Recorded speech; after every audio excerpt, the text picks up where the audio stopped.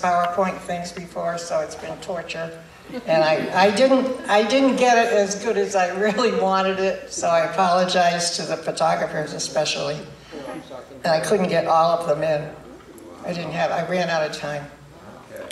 Bobcats, yes, we have bobcats. More than one, I think. I'm not going to identify everyone. I'm afraid I'll say the wrong bird, even though I'm a member of Eagle Audubon. We have quite a few foxes. You've probably all seen them. Sometimes near the road, I've heard. And we had what my husband said was the biggest raccoon he ever saw outside our lanai on Lyndhurst the other night. He got the cat likes to sit on the lanai in the dark and watch things. My husband said that raccoon would easily get the cat. Those are wood ducks. They were taken in Kings Point, that photo. Is Betsy here? See her. Anyway, but I also know they're at the Window in the Woods where our club, Eagle Audubon, has a viewing area. That's the wood stork, the great blue heron. That's an anhinga in the middle of a catch, and Jimmy, I couldn't use your video, but he has a video where it shows the whole progression, but I could only do a slide, so I couldn't do it.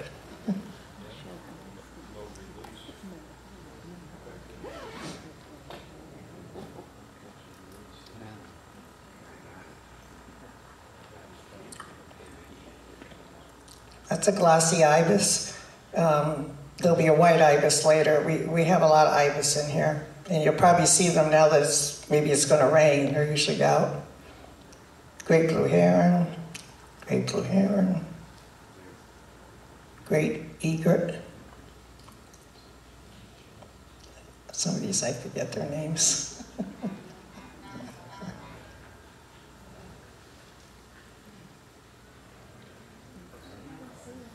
That's a good shot of an osprey. Looks like he's ready to go down on a fish somewhere. That's a tricolored heron. They used to be called Louisiana heron, but now the correct word is tricolor. Another shot. That's a warbler, but I don't know what kind. I'm not really good at warblers. They'll be migrating through soon. Fort DeSoto's a good place to see those. That's a turtle. Again, I don't know the kind. I think somebody here does, though. Soft shell. Yeah, I thought it was soft something. That's a grackle. There's the white ibis. It's got to be the ugliest bird, but they're very interesting. Black crowned, yellow crowned. I never get them right. There's a male grackle. A boat-tailed grackle. Oops, I lost my arrow. It's time for us to really start. That's a bluebird. That's actually my picture. That's our bluebird house. That was a couple of years ago. It's a male bluebird bringing a worm or a bug or something. This is the one we all see all the time. We have lots of them in here. And I think I'm back at the beginning, the blue jay. That's a warbler. That looks like they're having a chat. Yeah.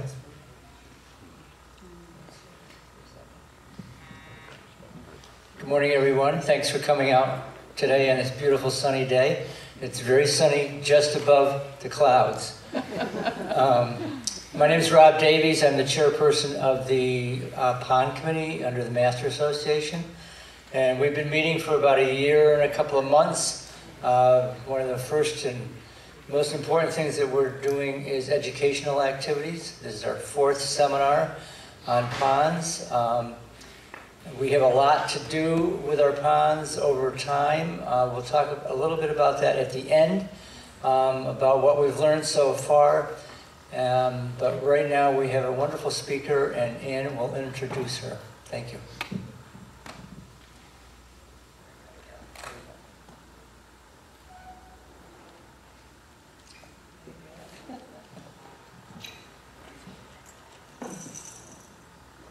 Okay, I have a cheat sheet so I don't forget anything about our wonderful speaker and where to go. I'm Ann Whitehall. I'm a member of the Eagle Audubon Society. I want to thank the photographers that provided those photos. We had a few more, but I didn't get to. Betsy Osman, are you here, Betsy? I thought sure she was coming. And Jimmy Culp. I know Jimmy's here. He doesn't want to stand up. All right, we got a grant last fall, and planting's about to begin. It's called the Plants for Birds. The Eagle Audubon applied for it and got it. The goal of the grant was to supply the funds to plant a minimum of 6 ponds with native Florida plants. The purpose was to reduce stormwater pollution and enhance pollinators and wildlife, such as fish and birds. And our club knew that it wasn't, we represent a large area, not just Kings Point, but we felt by picking Kings Point, we could be an example to other HOAs and COAs in the area. Okay, so the funds were provided, I always have to say this, by Florida Audubon and the Florida Power and Light. Now, where's Kate? Time for Kate. Welcome, Kate. Kate, I forgot to ask you how you pronounce your last name. Kate Bordos? Close enough. Kate is a Maine native. She started out as a snowbird. She lives down in Venice, in a community much smaller than Kings Point, a lot smaller, but in similar situations with ponds. She's now a permanent resident. She was a snowbird, and she's been a permanent resident since 2012. More or less. Kind of about like me. Yeah. Well, that's okay. But I read that up in Maine you were active too in environmental things. She's a Master Florida naturalist and a certified interpretive guide. And she's given presentations in Port Charlotte, Charlotte County and Sarasota counties, and I kind of had to beg her to come up here. Well, I had to convince you. She wanted to do a Zoom, and we did not want to do a Zoom. We wanted her here, so I did anyway. Welcome, and I know she's going to be interesting.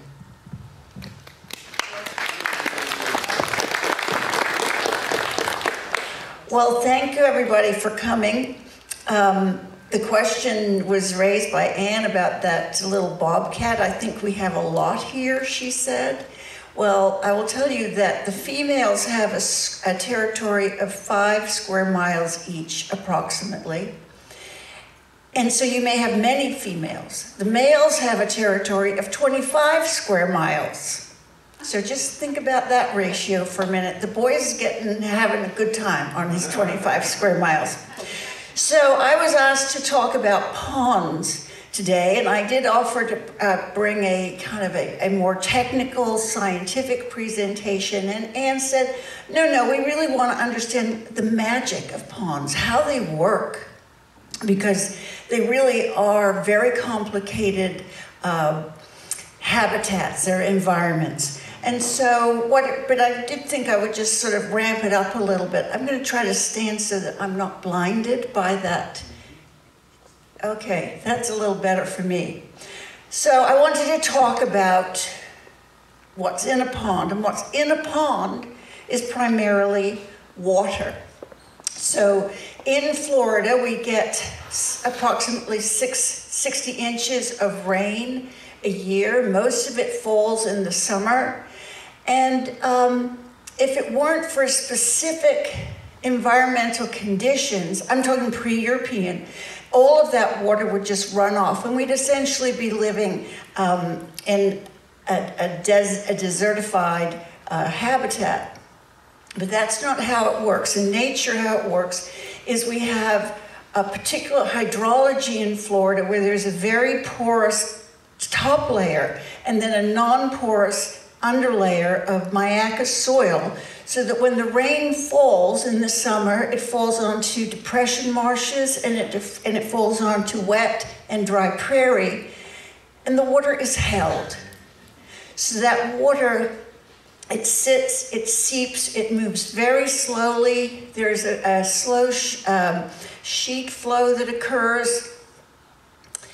But when the Europeans came, they said, well, we want to build houses, and we can't have soggy land for 6 to 8 months of the year. So they began building canals, digging canals to try to drain the water, but that wasn't terribly effective. And then this is Marco Island, so then it was real dredging and creation of dry land.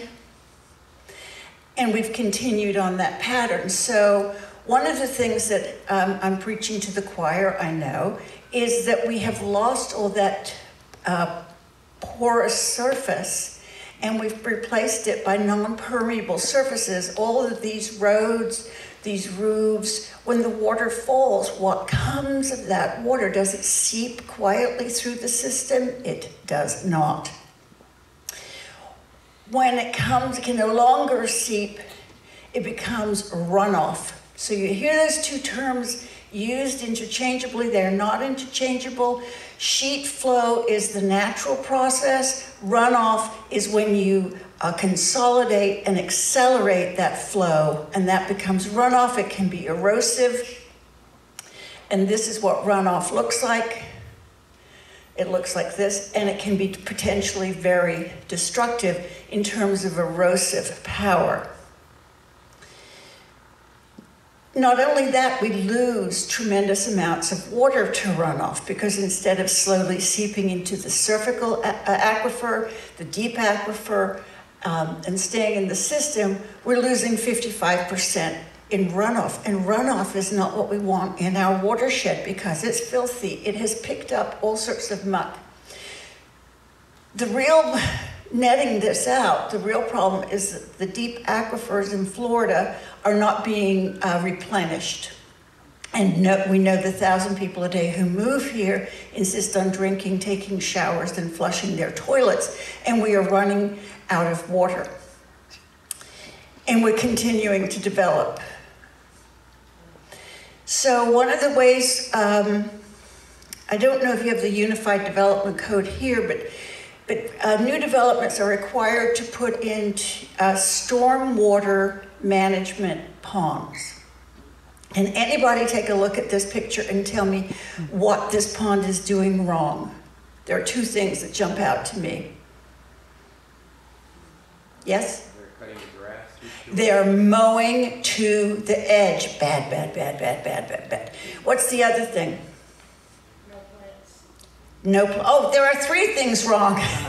There are no emergent plants. And the other thing is the fountain. The fountain is the death of 1,000 cuts to a pond. Yes, they look pretty, but every little wave that hits the edge is mildly erosive, and they add up. So just before I start the actual program, I just wanted to talk about what stormwater ponds are, because we're not talking about natural habitats. I don't know about this county, but in Sarasota County, there was not one natural pond in all of Sarasota County. It was depression marshes. They're not the same thing. So this is what a stormwater pond does. It takes stormwater in the form of runoff. It filters it, and then when the water then is transferred through the filtering system into the watershed, it's cleaner than it would have been had the runoff just hit straight from the surface. Any questions about that so far? No? Shall I go on then? So as I say, that was a kind of recap of the technical part of it. So what we're doing is we are asking these man-made structures to replicate nature in a way that actually didn't exist. That's a big ask. We look out at these ponds and, you know, we just look at them and they're pretty, and I want it to be pretty the way I want it to be pretty. Well, not so much. They have to work in a certain way. And I would just tell you right now, we talked about Venice Golf and Country Club, where my husband and I live, 30 years old, 27 ponds. These ponds, as built, are designed to last about 25 years. And that's when they're treated right. Did we treat ours right?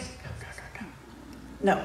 So there comes a time when you hit a step event and you just got to make things right. You just got to do it.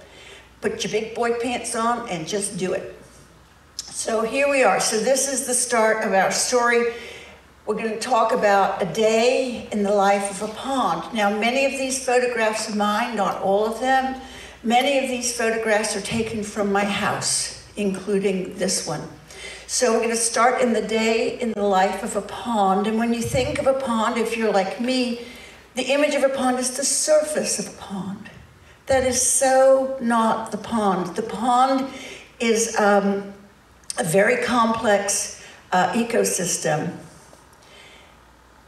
It has many, and we're going to look at a lot of these, many inhabitants, all of whom have to manage a limited resource. And so this is, if anybody goes to their study for master naturalist study, you go to bed saying resource partitioning, resource partitioning. That is how many creatures get to thrive. So we're also going to look at trophic transfer. Trophism is a term in Greek that can mean food or energy or sometimes both. And so we're going to learn how energy gets into the pond and travels through the food web in the pond. So, good time as any. Now, looking at this picture, you can tell that this was taken some time ago because we've mowed to the edge. We mowed right to the edge. Currently, we have a 6 to 10 foot no-mow zone. Was it popular? It was not. Did we explain to people how we were saving them money? Yes, we did. Did they learn to like it? Not really, but they don't complain anymore because they understand that we're saving big money in terms of remediation for erosion.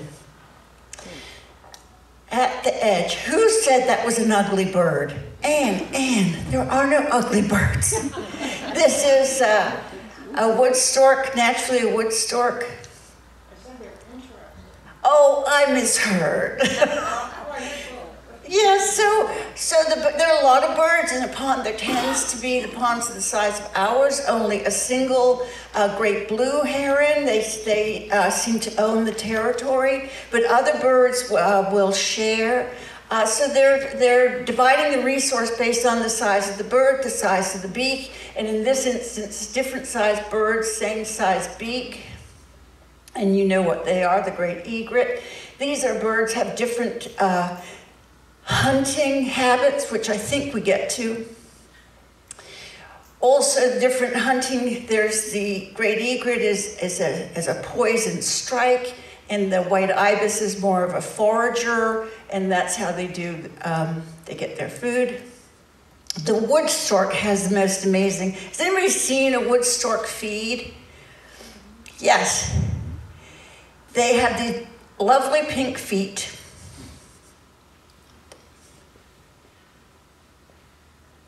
Oh, there we go. Lovely pink feet. And they go along. I realize I've been out of your camera shot for a little while. No, you haven't. You're okay, good. thank you. You can move So they go along and they rub the muck with their feet. And they swing that great big beak back and forth. And when they feel something, so beaks are not like fingernails, you know. They are fully innervated. They have different nerve and sensors all the way from the tip right up to the gape. And when they feel something, they snap shut the snap reaction of wood stork is the fastest response of any vertebrate. It happens just like that. But he can't find everything, because if his beak's over here, what's over here is sometimes left behind. And so you'll often, when you see wood storks foraging, they'll have a line of birds behind them to pick up what got rustled up but left behind. So we have these two birds are kiting. Just, you think of a kid with a kite, the kite's on the end. And they can hover like this, but they're not in competition because they're after different size prey. The beltis, a female belted, and a male osprey. So those are the birds that maybe dive. Then we have the birds that are kite. Then we have the dabblers. I do a program for beginning birders about mallards. I won't go down that road, but these are the birds that dabble. They're after vegetation. And then those that dive for prey. The pied-billed grebe doesn't breed here, but they're winter residents. The cormorant and the anhinga have very similar techniques. They both have very little in the way of subcutaneous fat, which allows them to avoid the buoyancy problem of diving deep. And the anhinga goes the deepest and spears. The double-crested cormorant goes less deep and grabs. This, because I don't know how far you are from the Gulf here, but where we are, it's just a few miles, and when conditions change, I put these in because it's so interesting. When it gets cold, the birds that are feeding in the Gulf or in the estuaries, the fish have gone down too deep for them to reach, so they come into ponds. So particularly when it's cold, it's a good idea to go out and watch the ponds, because you're going to get some pretty exotic visitors, like this tern, this royal tern. Especially in we now have our black-bellied whistling ducks a permanent residence, and the killdeer come on in. A few times when we have a real drought and our littoral shelves, which I will discuss, the littoral shelves become mudflats, and so we're starting to get birds that are more readily found in marsh conditions. One of the most thrilling events for us was we were visited for over a few days by a pair of black skimmers. What they were doing in a pond, I have no idea. I have no idea. But it was pure magic. These are not my pictures. One of the neighbors is a fine photographer, but we just couldn't get a picture.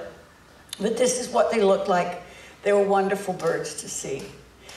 Another bird that will come in during cold weather is the American white pelican, which I'm not sure if you know this, but breeds up in the Midwest and in Canada plains in huge colonies, and then comes down and rests up. They don't dive. They scoop for their food, and when cold weather, fish go down, pelicans come into freshwater ponds. Both brown and these American white pelicans. So we also around ponds have scavengers. When an eagle does not like to get wet. And so what it does when it's hunting, it comes up behind a swimming fish, grabs it, and then continues on just above and horizontal parallel to the water, and then gets some lift.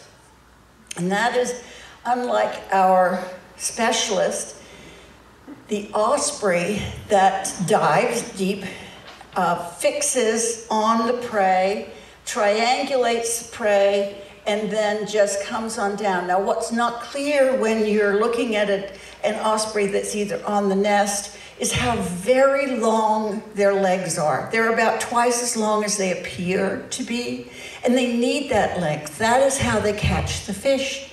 So down it comes. You can see he's got that landing gear coming out, and down here he's taking his or this, I can't tell if it's he or she, but taking those 4 claws and the talons, and instead of having 3 in the front and 1 at the back, has switched the outside talons. So he's got 2 in the front and 2 in the back, and he's got these lovely, see, we'll probably have a better picture coming up. Like the scale of this is so hard for me to, there we go. And you can see there are these nice little pads, really get good purchase on that fish. Never taking his eyes off, and he's going in feet first. Now, you're a fish. Just imagine for a minute you're a fish. Are you excited about being eaten? No. So what are you going to do? You're going to dive. And this is where the length of the legs comes in handy, because he can be taken down quite some distance, but because of very specific flight pattern with those wings, can get really flap himself up and out of a pond. And there you can see a better look at the length of the legs and the pads and the movement of the outside talon. And there we go. Yeah, then they line it up. They line it up aerodynamically. So we have other hunters. The kestrel, a falcon, and a red-shouldered hawk. This is a buteo. Comes in a number of different morphs here in Florida.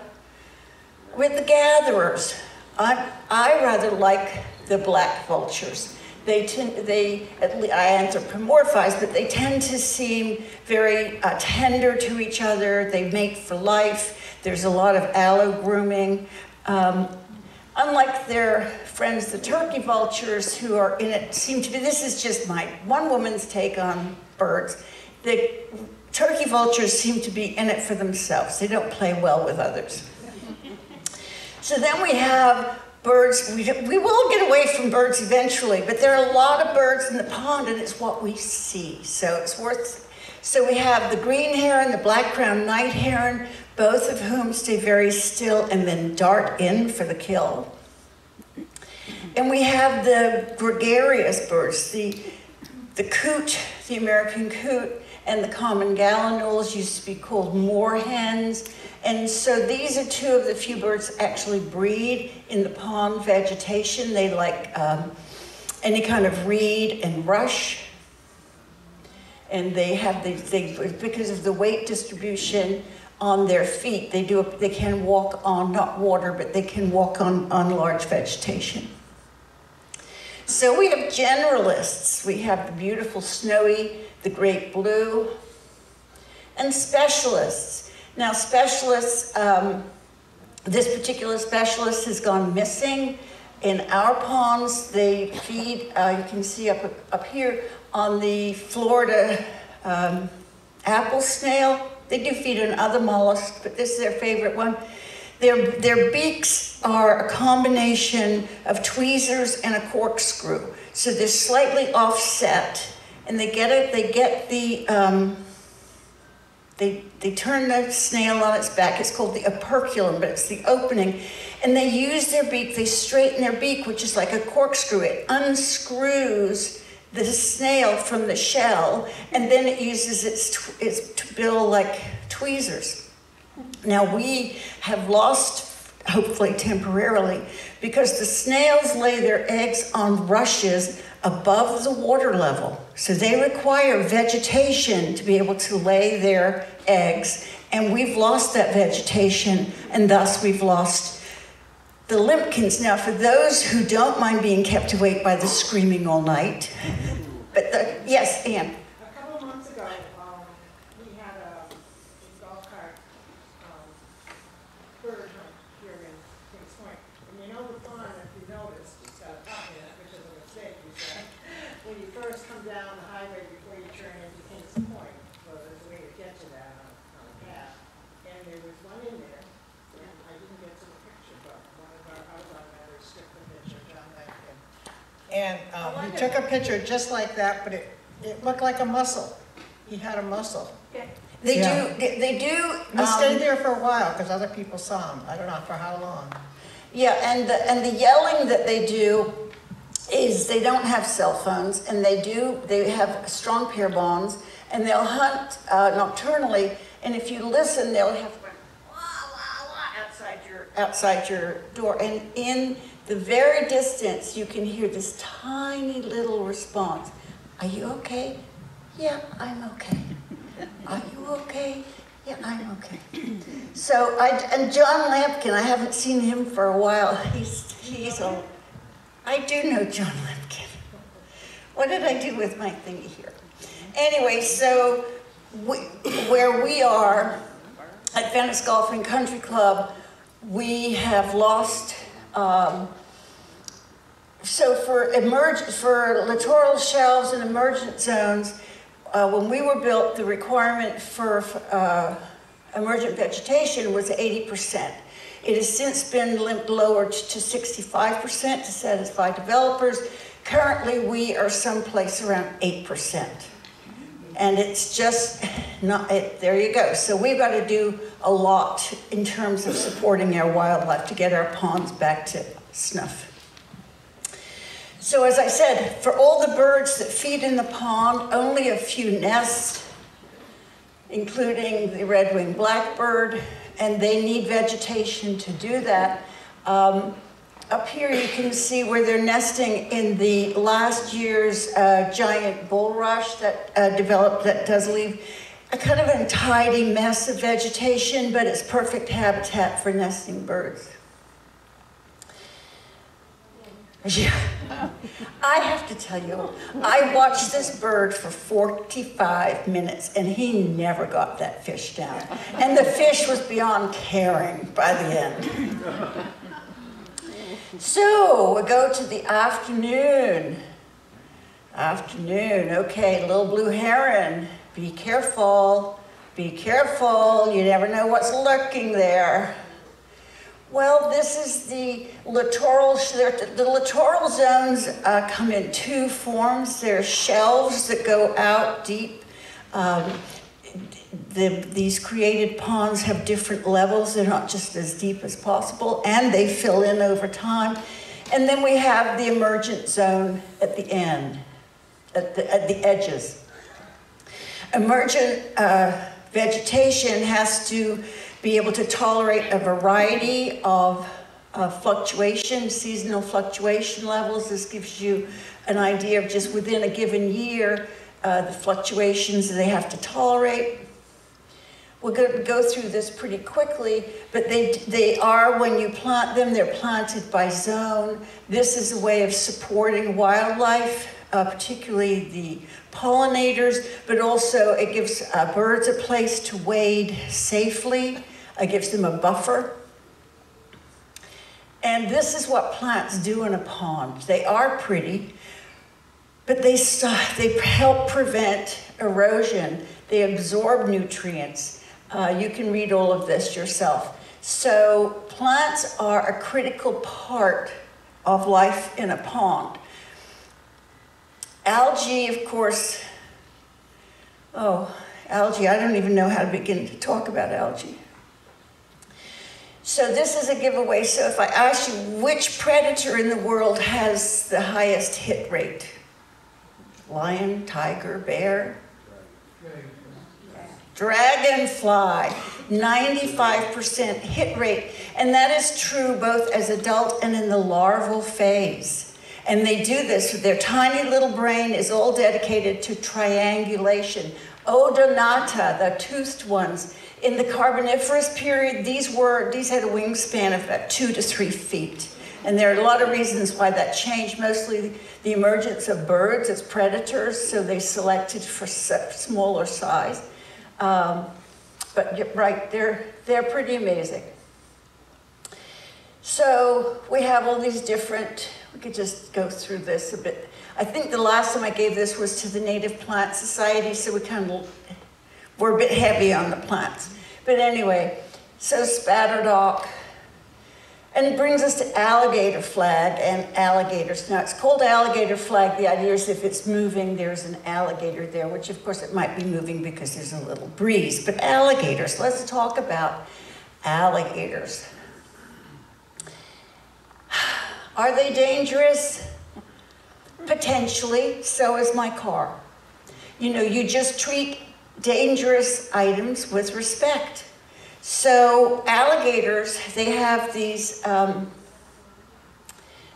they're called scoots, and now the real name for them escapes me. But there are these specialized bones on their back with holes, and that's how they absorb their warmth from the sun. So because they don't have to eat all day to feed their brains, what there is of them, these animals eat maybe once every 2 weeks. And when it gets below 70 degrees, they stop eating altogether because they don't have the body heat to digest.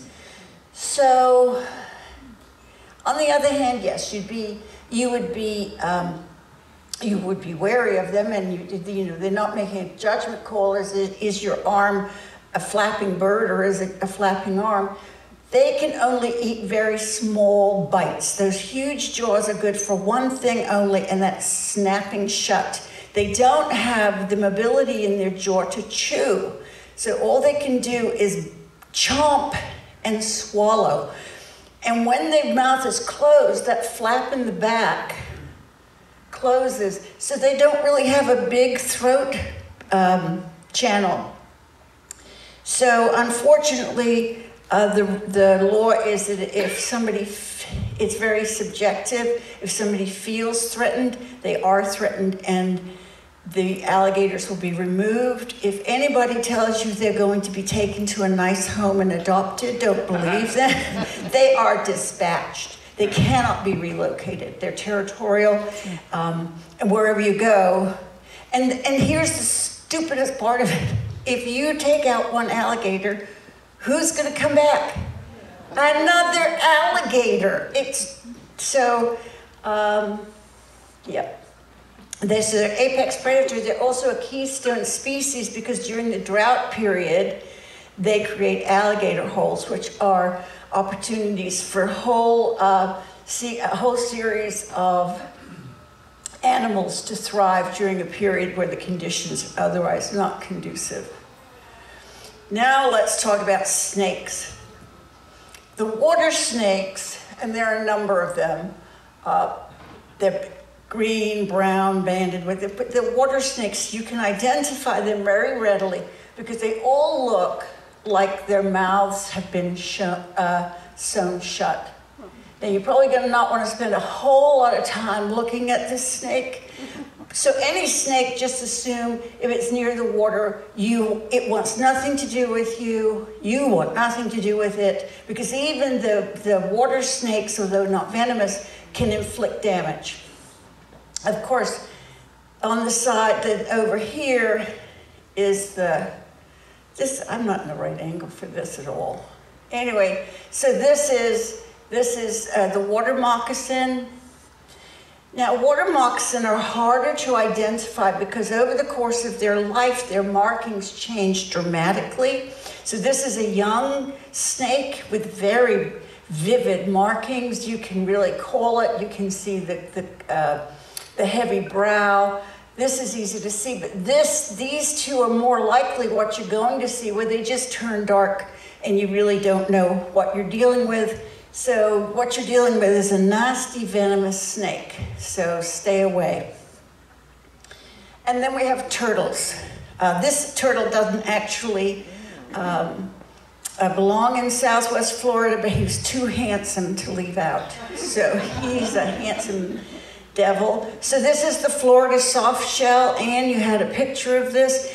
If you find one in the road, stop traffic, let it cross. If you must pick it up about right here, because these feet can't come forward to scratch you, and these feet can't come back to get you.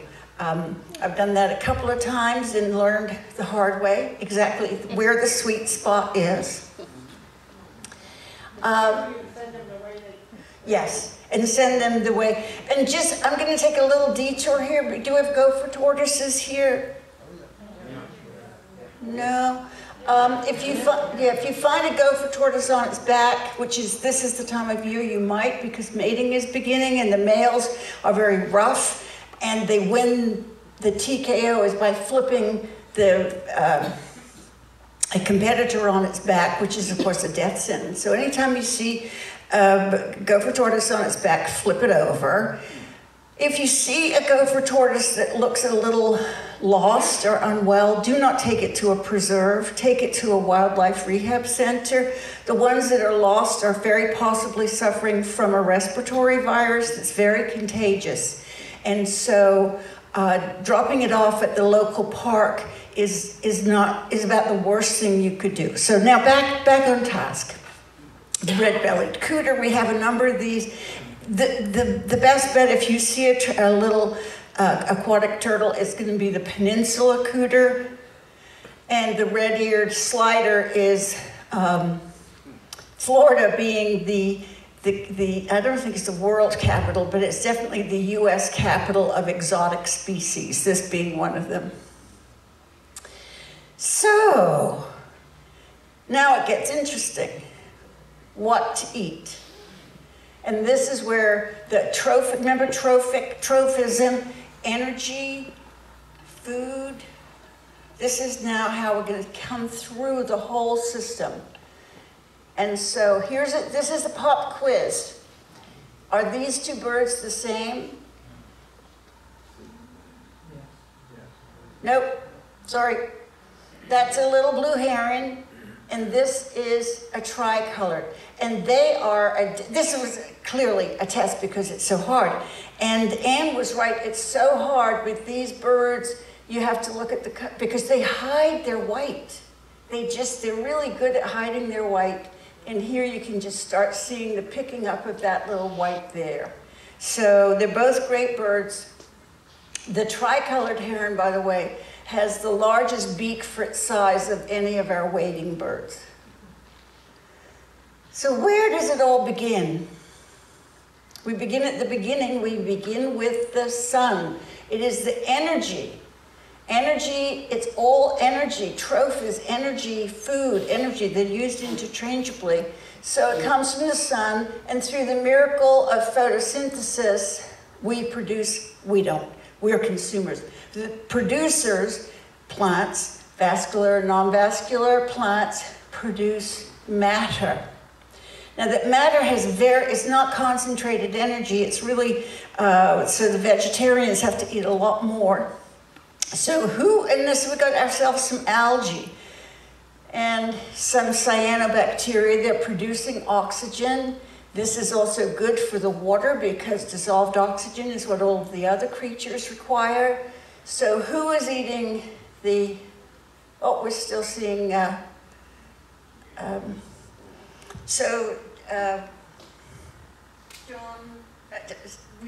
me not digress. And so these are the kinds of bacteria. Pretty much any healthy pond is going to have all of these. It does require a microscope to see them, but they're there. And who is eating the algae? The little zooplankton. And these guys have gullets, and so they are concentrating that energy that was vegetation, and now it's become animal protein. It's becoming more and more concentrated, more caloric benefit per microgram. And who eats the zooplankton? Well, which is kind of like scum. So our little tadpoles, some of our fish. And then that energy goes up in the water column. Now I'm going to have to come out here to see this. So where are you in the water column? So we talked about resource partitioning. A column of water is a resource. It's just the same values don't exist at the surface as they do down at the bottom. There are very different conditions. There are very different creatures to prey on, all sorts of things. So we got the dragonfly down at the bottom and our freshwater mollusks. Both the evidence of each of these suggests very healthy water. These springtails and so forth are living mid-column, and then you have your surface dwellers. And then we divide the column of water by specialty. So if you're on the top, you're top dweller, and you're kind of striding or swimming around at the surface of the water. You can't all be after the same thing. And so what we have are active hunters, that giant water bug, and the whirligig beetle is a detritivore. So they're not in competition. The whirligig is going to be taking little bits of rotting vegetation that continues to float. So the whirligig beetle has two eyes, like most animals, not all, but most, but those eyes are divided in two. So half of its eye can see above the water, and half of its eye can see below the water. Like, are you not amazed yet? Yeah. This stuff is like, who knew? And so the same thing with the predaceous diving beetle. These are beetles that do sometimes come to the surface, and they cause this like fury. It's like a bubble, just like this, and then they all go down again. So these small creatures, these arthropods, have divided that column of water by specialty. And so that is how they manage to have such a huge variety of species in, let's face it, a pretty small pond. Okay, this is the reason why I am never going swimming. Forget alligators, I'm never going swimming in a freshwater pond. So all of these creatures have a larval phase. The crawling water beetle, that's enough to turn me off. But my favorite is the caddisfly. Down here you can see it has covered itself with little grains of silt as protection against predation. The crawling water beetle. So they're all in there.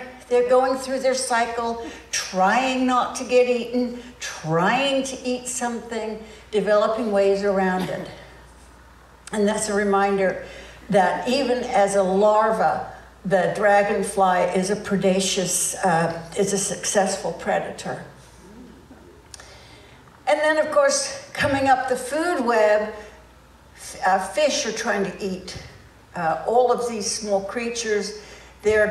Sometimes they're looking for, like carp would be looking for vegetation, but mostly the fish are looking for smaller creatures to eat, and including the unidentified dragonfly. They'll eat the little, the mosquito fish. What's the mosquito fish called? Oh, it doesn't matter. Well, we don't know. There's the Latin is anyway. So the fish are kind of the alpha aquatics, but above them, of course, would be the birds. And so there we got the great blue heron. It's snatched. So that afternoon snack, never mind. Which means afternoon has come to an end. So now we're going to go to the evening. Dusk. The very first bats that come out are the evening bats. At Venice Area Rookery, we have bat houses. We have, if ever you're down there for any reason, of an evening we have the scopes are out on the rookery, and docents are helping explain which birds are breeding and how, and there's a fair bit of cannibalism goes on, cross-species cannibalism. And then at dusk, the bats start to come out. And it's pretty amazing, a bit stinky, but pretty nice to see. So we have 13 native species. They can be colonial or solitary, but they're really critical for these services on the side for bug control, pollination. Now, I would just tell you, if you come across a bat and you look at it and say, there'd be a dead bat, leave it alone or pick it up with a shovel. Do not pick it up by hand. Rabid bats close to death appear dead, and they will bite you, and that won't be good. So any bat that seems dead, don't trust it. Shovel it off to the side. So these are the evening bats. They couldn't be cuter. They're not all that cute. This Rafinesque's big-eared bat. So they fly as many as 25 miles. They eat their own body weight. We do not need insecticides. We need more bats. It's that simple. We just had nature festival at the Rookery. The point being is that if we service the insects we have, we don't need pesticides because the insects will have a balanced check on each other. So we do love our bats. If you have a home and you have palm trees and the landscape man says, oh, we're going to get you ready for the summer. We're going to give you a hurricane cut. You say, thank you. I'll be looking for another landscaper. This is the last thing you want to do for two reasons. The palms are not big carbon sinks like trees. These are kind of grass. They get their nutrients from the fronds. So if you cut all those live fronds off, you're depriving it. You're really stressing the tree. But more importantly, you either are destroying bats or destroying potential bat habitat, because this is where so many of them live. And at half an ounce, you can't feel it. It's not like you pick up a half-pound frond and say, oh, sorry, there's a bat. But so just, this is just not necessary. So we're coming kind of close to the end of the day. This would be moonrise. And this is when we get really lively. The cicadas, now we all hear about, this is a 17-year cicada on the bottom. We hear world or nationwide when these come out. Well, Florida, we have so many, and they're all periodic. But we have cicadas every year. They're just different ones. And so, you know, the larvae go underground and they live underground. And when they get the right signal, they come up. So all insects communicate. All insects communicate about mating. Other insects communicate more complexly, like a beehive. They have very complex communications. But all insects communicate about mating, and they can do it with pheromones. You think of moths and those beautiful antennae. But many insects do it with sound. Grasshoppers and katydids they stridulate, they rub body parts together. It's called the tympana. They have literally washboard abs attached to very slender sets of muscles, and what they do is they vibrate that. So that sets up that incredible whining screech that you hear is them actually playing their washboard abs. There is a cicada in Africa. Prolonged exposure will be deafening. It's about as loud as a jet engine. So we don't have any that loud here. But I remember birding with a good friend. He said, how did those cicadas start and stop together so perfectly? And the answer was, it was just one bug. That was how it happened. So we have they're part of our evening chorus. And of course we have frogs. I don't mean to be Debbie Downer, but amphibians are in serious trouble worldwide. The American bullfrog is the unwitting villain in this story. It carries a fungus, the name of which I cannot pronounce without a lot of prompting. But bullfrogs are bred and transported across state lines and across the world for the food industry. And the African clawed frog, some of us here are old enough to remember when you had to pee in a cup and then they put the pee on a frog, and if it laid eggs, you were pregnant. Or does anybody remember that? No. Well, you're not. No, but before the little tube that you peed on, the way you had the pregnancy test was to see if you killed off the frog. Well, so they shipped these frogs all over the world, and of course they contain this chytrid fungus, and so that has spread, and it's among, of course. Where were you from again?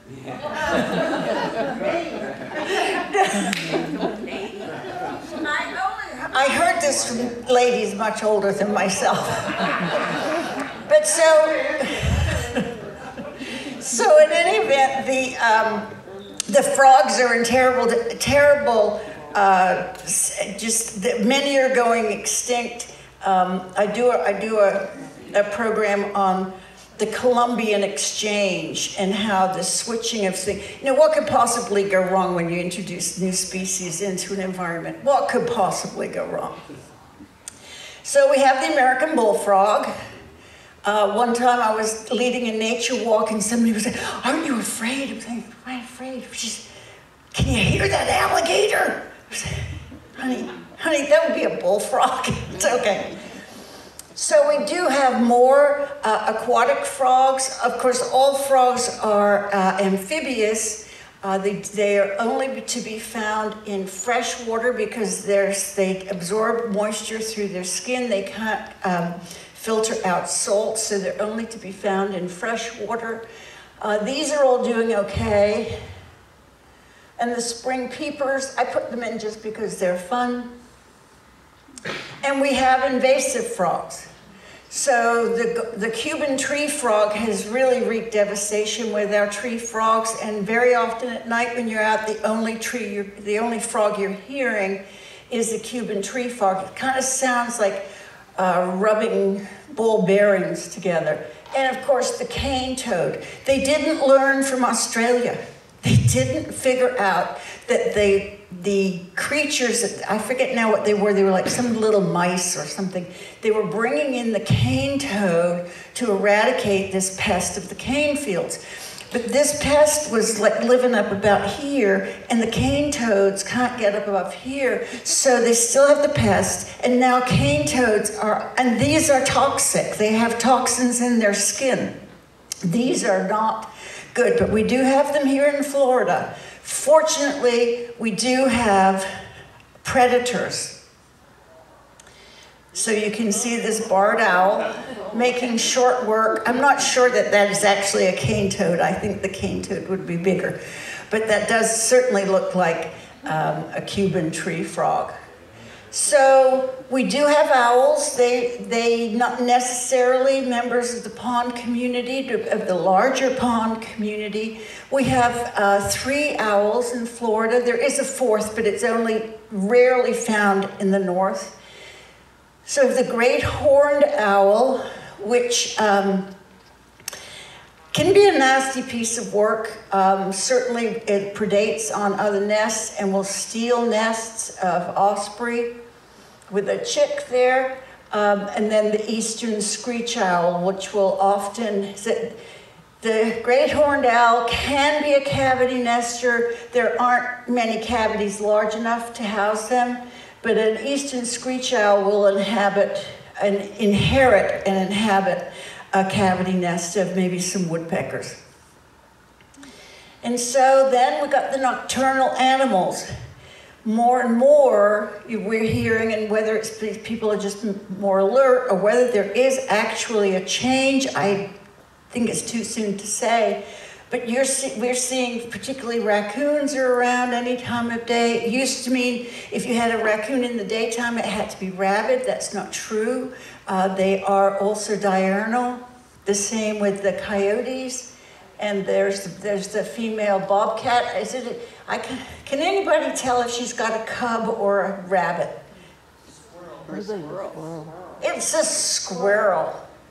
Yeah, so there she is. So yeah, visit once a year from her guy, and then she's on her own. So where we live, we have two females, and they have their corridors. And you will see we have one on the west side and one on the east side, and we've been there a long time, and they inherit their mother's home. So we have the nocturnal animals that are rustling around at night, and even the little baby animals. So this is where we kind of get a little soppy. It's like, whoever read the book Goodnight Moon? Of course we did. Even to ourselves, so good night moon. This is our good night moon. So here we go, that moon is going down. And here we're going, that's into the pond. And there it is, good night pond. So any questions? Yes? I I thought, or I was under the impression that the fountains were to keep mosquitoes, like mosquitoes won't breed on water that's running. Is that not true? No, it is true that mosquitoes won't breed on moving water, but there are other ways to achieve that. First of all, the water is rarely still in a pond because there's always a breeze. The preferred way to do it is with bubblers. And now even with micro bubblers, that it gets oxygen, it keeps the water moving, it's keeping the water gets hot at the surface and loses its oxygen. So this continues to circulate the water. The thing with fountains is it continues to circulate only the surface water. So you're not getting the water churning from the bottom and coming up, and you're really not aerating the water in a way that makes any difference. So, but you are right about foundationally mosquitoes like still water. Most counties in Florida, while we're all asleep, come spray at night anyway. Yes. I just wanted to know if in Kings Point they use the mosquito fish to control mosquitoes? Gambusia. That's weird. I couldn't remember the name of mosquito fish. Gambusia. Do we use mosquito fish here? Yes.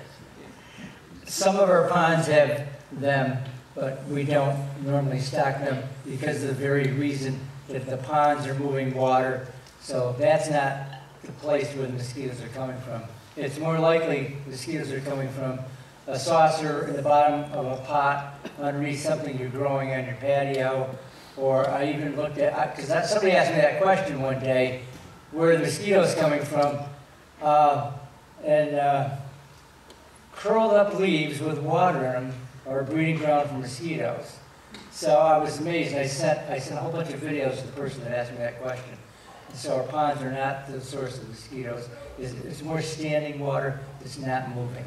So I don't know the configuration here of your preserves, but most preserves surround one of those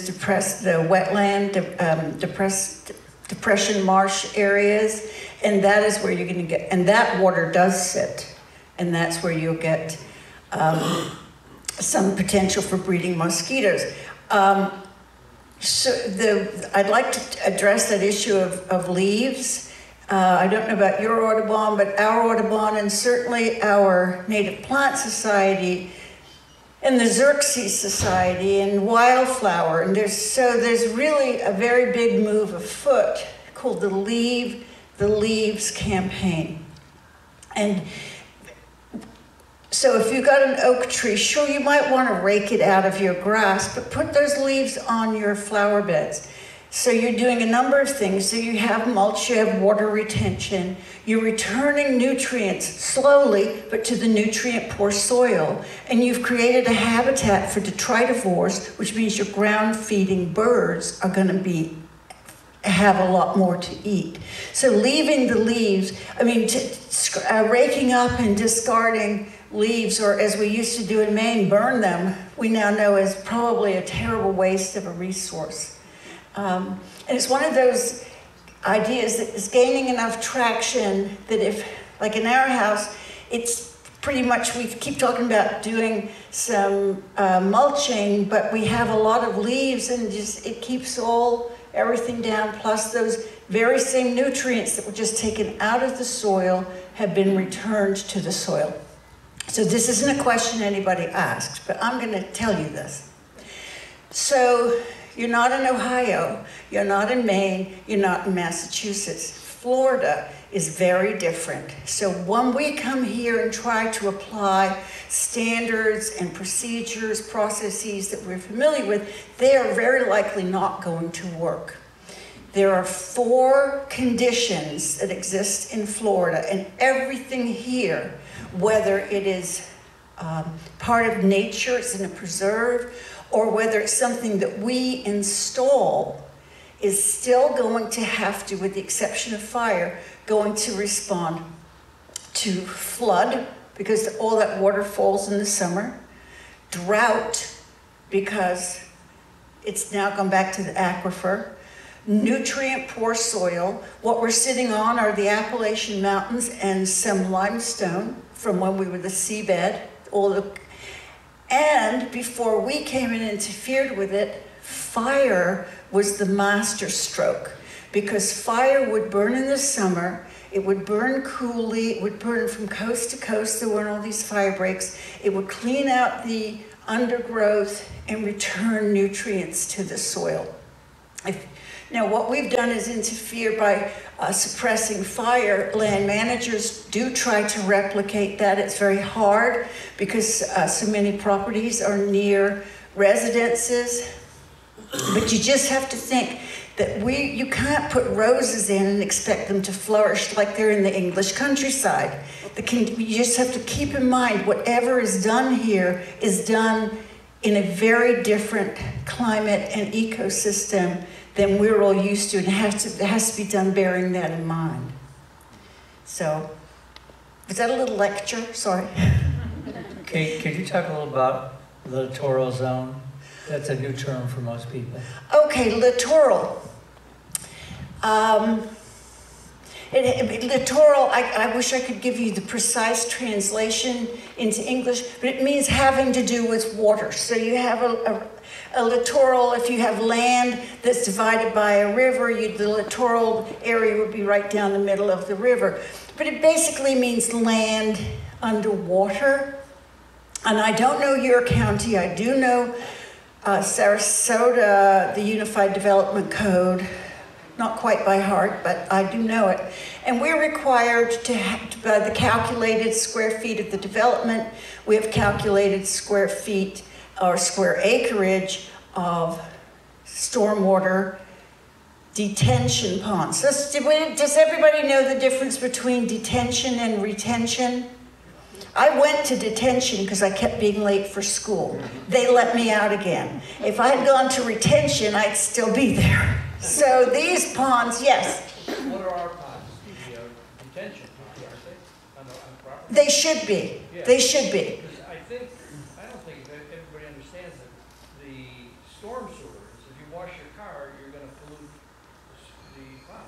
Yes, everything that runs off the road runs into the ponds. Exactly. And if you do your driveway, Yes, it all runs into the ponds. it's all going into the ponds. And this is what spells trouble for the littoral zone. So anyway, Sarasota County, they work with the developer to create these ponds, and within every pond there's a littoral shelf.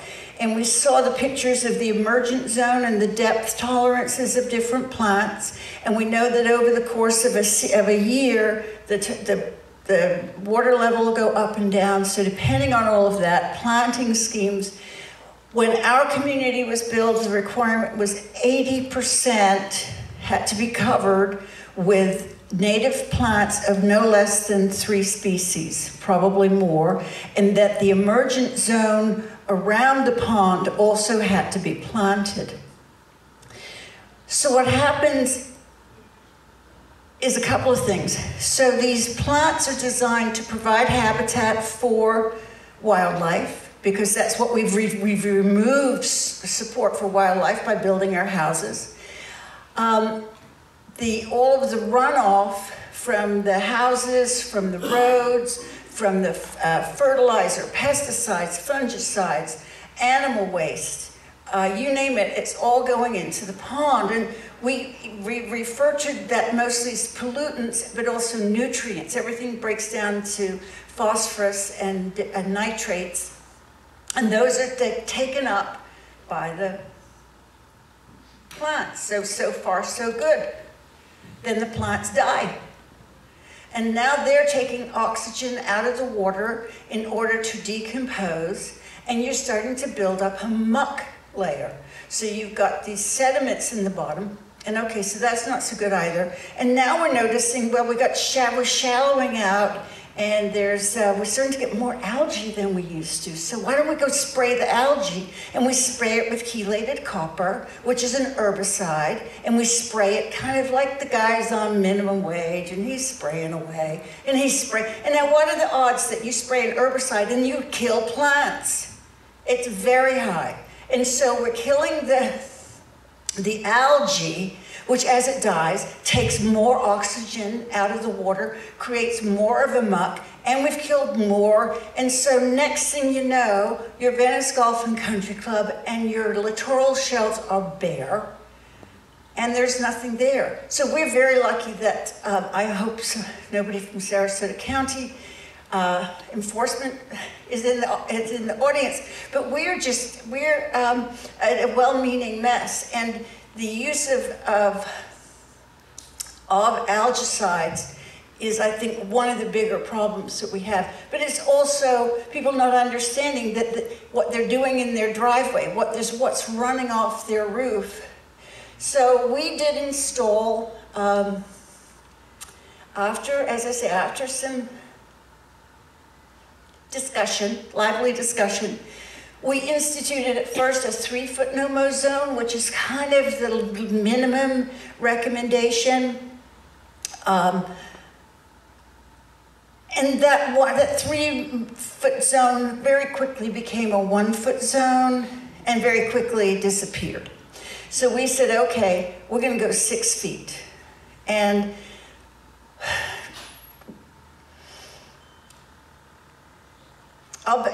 let me talk about that in a minute. So what happened is, and we let it grow. We said we will let this grow to a height of 2 feet. It was not an arbitrary number. It is the natural height, the maximum height that grass will grow. And for every inch above the soil, what do you have below? Roots. And so what we're getting is tangled roots 2 feet deep that will do what for us? Stabilize the bank. So instead of spending hundreds of thousands to stabilize our banks with geotubes that prove to be of little use, now we're saying what we're doing is stabilizing the bank with roots. We've just instituted a program where we have geomarked stakes so that we can actually measure whether we're getting any more erosion. So you need data. So how did our banks get to be so bad in the first place? Well, everybody wants to live at Augusta National. You remember, like, that has its own theme music? The azaleas, mowed to the edge with manicured scissors. It's beautiful. I can't tell you what it costs to maintain that, and it doesn't last but the week that Augusta National is on TV. It is utterly artificial. So, and they don't get the fluctuations that we do. So what we had done, I don't know what you do here, but I can tell you what we had done is we mowed to the edge. We mowed to the edge. And we weren't doing this with little push mowers. We were doing this with big, heavy machinery that was grinding down onto the soil, onto the, if you got grass this high, how deep are your roots? The exact same, that you get it's the mirror image. So we're grinding down, we're fertilizing to the edge, we're doing all this stuff, and then the seasonal floods would come in and just cut right under and cut off the roots. And so what we had were these big dead edges. And so the dead edges had no resistance to the erosive factors of if there were fountains. There's certainly storms, there are tilapia, there are alligators that climb in and out, there are turtles that climb in and out, all of which are going to lead to more and more erosion. And I don't know about your developer, but our developer got every square inch he could. And so we don't have backyards that are really big enough for us to build out. So one of the best things you can do if you got the room is to have your slope, then build a swale. And you can plant the swale and then have plants along the edge. Of course, we did it the cheapest way possible, which was to just let the grass grow. And the idea would be within time, that grass would die. Because if you stop putting pesticides, fertilizers, herbicides, and fungicides, it can't live. You know, the landscaper will tell you, if you stop that, you'll lose your grass, and say, that's the point. And so what we were hoping to see was a number of wildflowers would volunteer. Well, naturally what volunteered were non-native invasive plants, all of which had to be taken out. The Brazilian pepper, carrotwood, native plants that are aggressive, different ones. And then and so that cost some money. And then there were people saying, well, it's bad enough with the grass, but now you've got flowers, and the flowers, and then they die. And so we bit the bullet again. And we now, for 3 times a year, and I think we're going to change it for 4 times a year, have a residential landscape company come in, and they use, help me here, bush. Yeah, they don't weed whack. They use hedge trimmers. And they trim down to about 18 inches, and they take all of the dead flower heads and seeds head, and they drop down in where they will continue to flourish. So we picked our poison, and we really are taught, it's expensive to keep putting in artificial banks but the same thing is that you can't get purchase in there. You can't build good soil on that. So we have a variety of, yes? The no-mow zone area is actually filtering pollutants out, isn't it? Oh yes, I'm sorry, I meant to say that. So thank you. As the water comes off, for every inch, so it's sort of the volume. So it's not just the depth, which it is, it's the height, it's a bit of both. So having it as deep as it is, in some areas we're now 10 feet, which is as far as the fellows can really manage. They can't anymore, and they're gonna have a spine down the middle. That vegetation is filtering out the nutrients and the pollutants. The word that I was trying to think of about the bones down the back of the alligators were osteoderms. You can tell I'm getting old. These words just they come, they go. Yes? Quick question. Does all of this lead to this increase in red tide? That is a great question. Does all of this lead to the increase in red tide?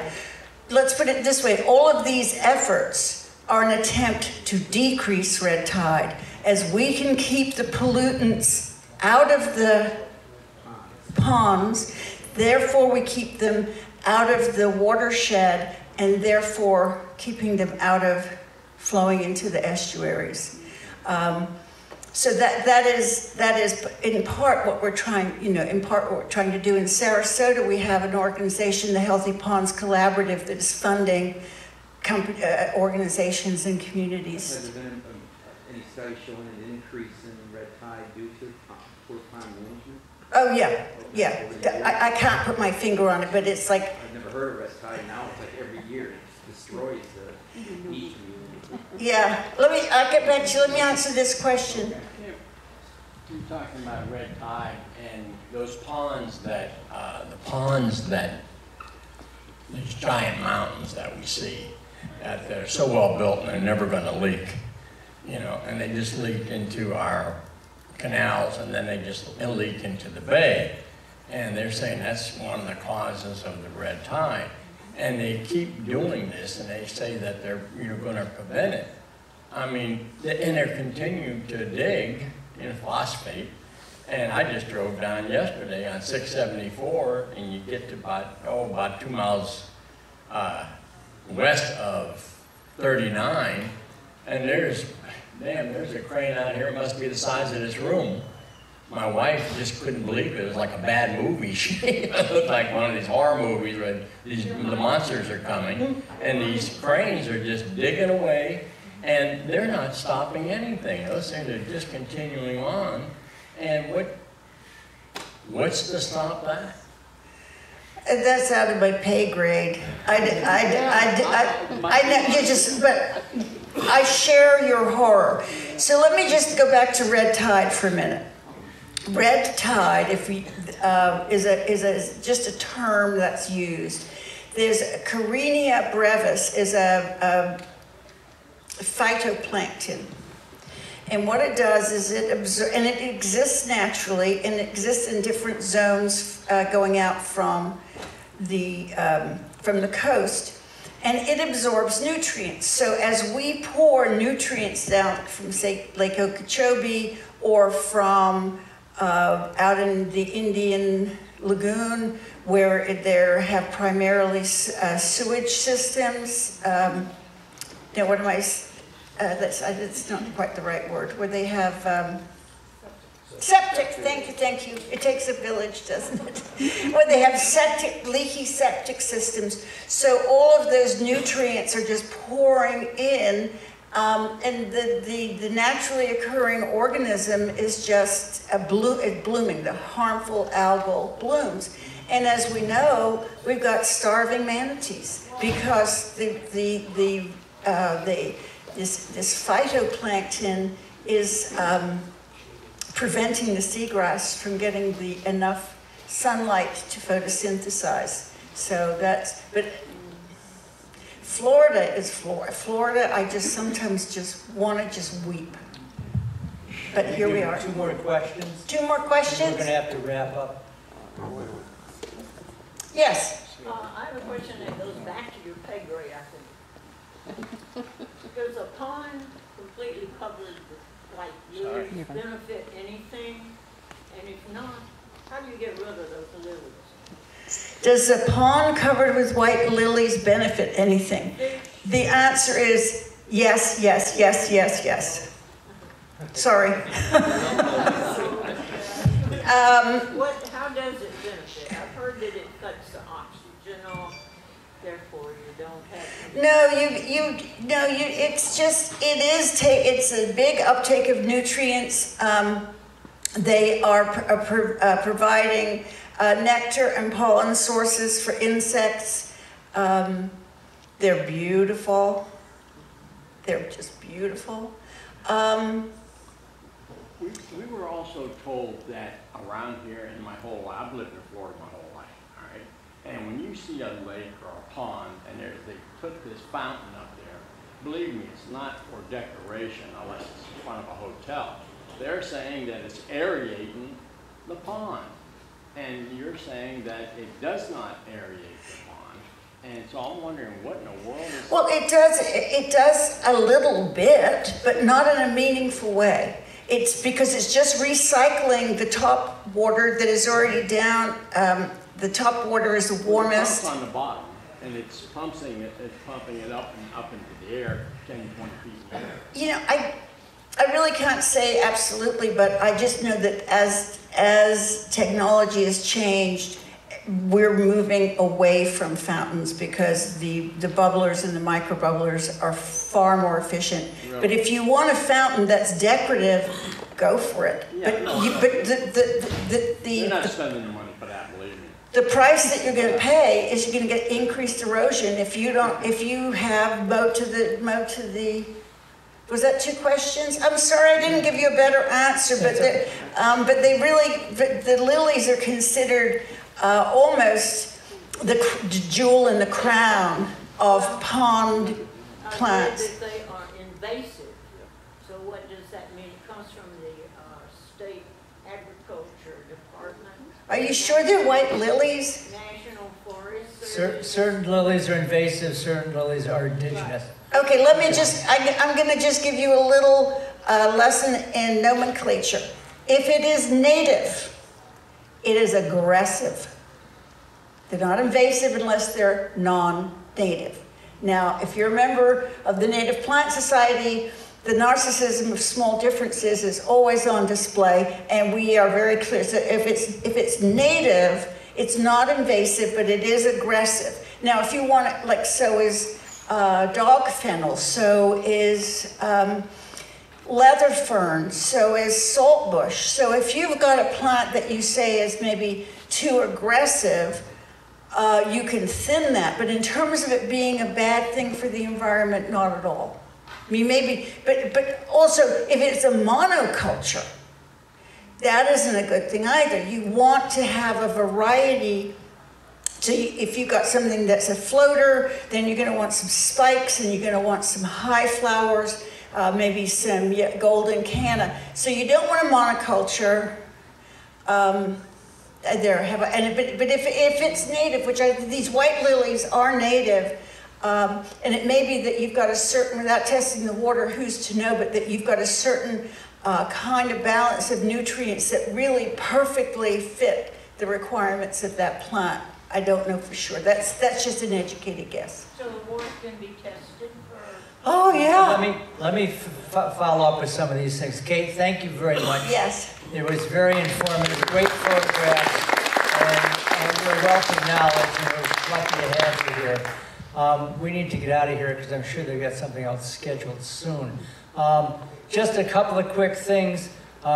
We have identified through the grant with the Audubon and with the help of the Master Association, we're looking at 6 ponds to do a pilot planting. Some of the things that Kate brought up is important. We are doing some testing. Basically, we have done nothing to our ponds for about 50 years, except spray herbicides on them and mow to the water's edge. Okay, so everything in making a healthy pond, we have not been doing. All of our ponds and any development have to have a permit. And because we started back in the 60s, our permits were from the Department of Environmental Protection. The developer asked for a waiver of planting the littoral shelves and the edges of the ponds. So we have not planted that according to what our permits required because the developer asked for a waiver. It's coming back to bite us.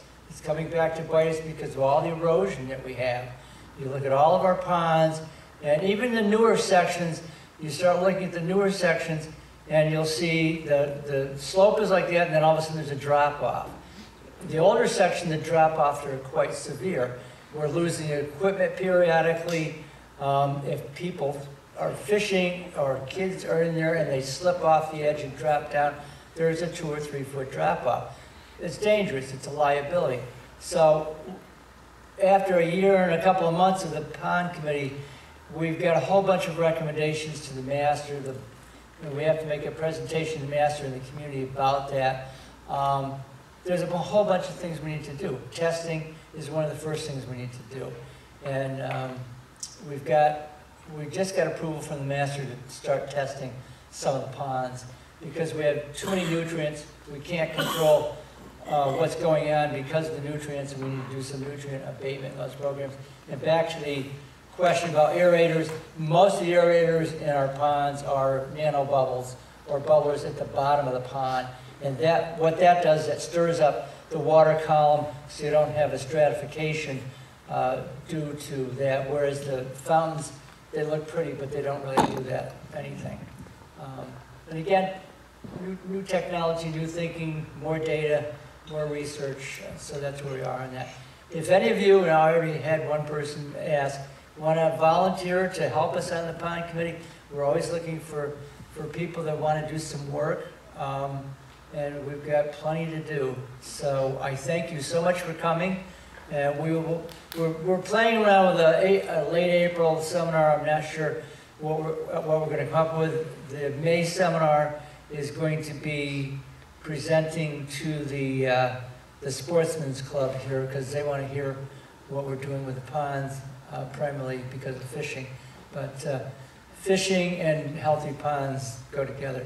Thank you so much, and stay dry today. And the ponds will fill up today, too. Thank you.